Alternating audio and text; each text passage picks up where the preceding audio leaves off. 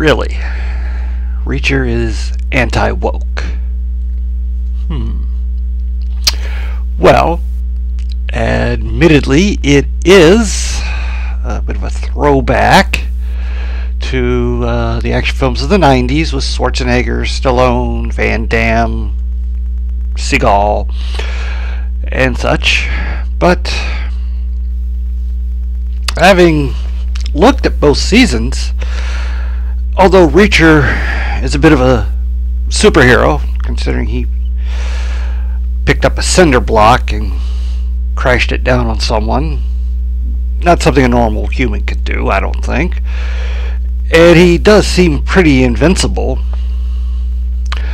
On the other hand, there are also female characters that are quite capable of winning fights and shootouts. There's, of course, Maria Sten as Nigley, and the always excellent Serinda Swan as Dixon.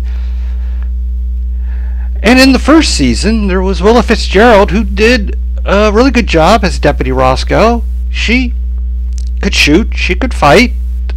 Sure, she was a bit of a damsel towards the end, but still, she seemed more than capable. So I don't know where this all leftists hate Reacher because he's anti-woke.